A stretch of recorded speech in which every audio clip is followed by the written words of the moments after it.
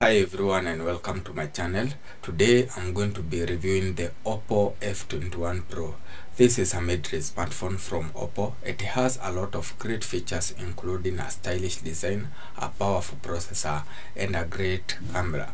Make sure to stay video till the end of the video, because at the end of the video I'll be answering some of the questions that you guys have been asking me. Let's now go back to the business. The OPPO F21 Pro is really cool and has a sleek and stylish design that will turn heads. The back of the phone is made of plastic material that is available in black, blue, gold and red. The colors has a gradient finish that looks really cool in the light.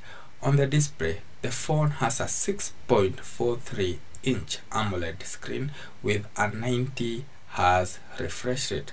On the processor, the OPPO F21 Pro is powered by the Qualcomm Snapdragon 778 5G 6nm processor and runs on Android 11. This is a mid-range processor that is capable of handling tasks without any problem. I found out that the phone has a smooth and responsive when using it for everyday tasks like browsing the web, checking social media and taking photos.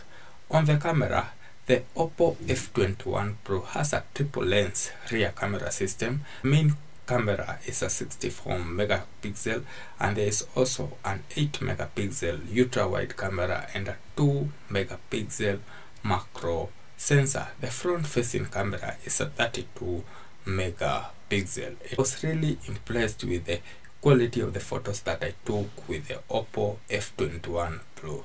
The colors were vibrant and the details were sharp. On the battery, the phone has a 4500 mAh battery. This is a large battery that will easily last you a full day on a single charge. I found that I could get around 7 hours of screen on time with the phone. The gadget has a battery charging of 60 watts. On the software, the OPPO F21 Pro runs on Android 11. The OPPO Color OS 11.1 skin on top. The Color OS is a pretty user-friendly skin and I didn't have any problem using it. On the storage, the phone has 8 GB of RAM and 256 GB of internal storage, which is pretty good to store even large files. The phone also has a 3.5mm jack, a USB Type-C 3.1 and a fingerprint sensor which is under the display and optical. Overall, I think the OPPO F21 Pro is a great mid-range smartphone. It has a stylish design and a powerful processor and a great camera and a long-lasting battery. If you are looking for a good phone in this price range, I would definitely recommend the OPPO F21 Pro. Please subscribe to my channel and big up to all those who have showed their support by subscribing, commenting and liking my videos. I'll be sampling some of your comments, and the first comment that I came across was a question that said, I want to know about if I buy a phone while I'm outside the country, is there a possibility for the phone not to operate when I'm in the country? Please elaborate about that kindly. Different cell phones and networks in different countries support different frequencies, bands and standards. You have to get the combination right for it to work. Nowadays, most phones support a large range of frequencies, and networks in most of the world have settled on the GSM family of standards. That is GSM, UMTS, H+, LTE and many more. So it's likely that things would work in many cases, but you still should check before relying on using a phone elsewhere. The main issue is Europe, Asian and African networks using different frequencies bands to most of the American phones may support a few overlapping bands, but not necessarily or generally. More expensive phones are more capable, but the cheapest phone will be much more limited. The second quiz is, which phone is better for YouTube videos as a beginner? There are many great phones that are perfect for making YouTube videos as a beginner. Here are a few of the top picks. The first phone is the Apple iPhone 14 Pro. This phone has a powerful A16 Bionic chip, a versatile triple lens rear camera system, and a bright and sharp Super Retina XDR display. It is also water resistant and dust proof, so you can take it with you on the go without worrying about damaging it. The second phone is the Samsung Galaxy S23 Ultra. This phone has a massive 6.8-inch AMOLED display with a powerful Snapdragon 8th Generation 2 chip and a quad lens rear camera system. It also supports 8K video recording, so you can capture stunning footage on your adventures. Another phone that you can consider is the Google Pixel 7 Pro. This phone has a unique design, a powerful tensor chip, and a versatile triple lens rear camera system. It also has a number of AI-powered features that can help you take better photos and videos. Another phone that you can consider is the Sony Xperia 1 IV. This phone has a 4K OLED display, a powerful Snapdragon 8th Generation 2 chip, and a versatile triple lens rear camera system.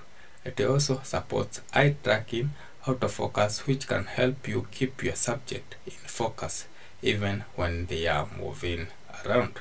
These are just few of the many great phones that are perfect for making YouTube videos as a beginner. When choosing a phone, it's important to consider your budget, your needs, your preference.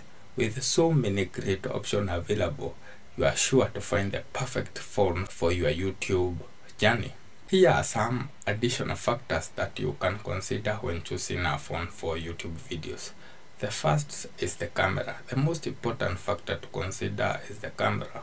Make sure the phone has a good quality rear camera with multiple lenses and features like optical image stabilization and portrait mode. On the display is also important, especially if you plan on editing your videos on the phone. Make sure the display is bright and sharp with high resolution. On the battery life is important. If you plan on recording long videos, make sure the phone has a long lasting battery that can easily last you for a full day of use. Another thing is the storage. Make sure the phone has enough storage for your videos and other files. You may also want to consider getting a memory card if you need more storage space. Another thing to consider is the price. Consider your budget when choosing a phone for YouTube videos. There are many great options available for at different price points. The next question that I'm going to focus on is, why do most smartphones vary in specs yet they are the same model? Phone manufacturers may release different versions of the same model for different regions. This is because different regions have different needs and preferences. For example, a smartphone model released in China may have different cellular bands than a model released in United States. The carrier variant. The smartphone manufacturer may also release different versions of the same model for different carriers. This is because carriers often have different requirements for the phone they sell. For example, a carrier variant of a smartphone may have different software features or different cellular bands than non-carrier variant.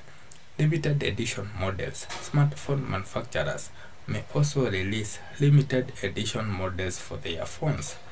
These models often have unique features or designs that are not available on the standard model. For example, a limited edition smartphone may have a different color scheme or different type of camera. On the software updates, smartphone manufacturers may release software updates that improve the performance or features of their phones.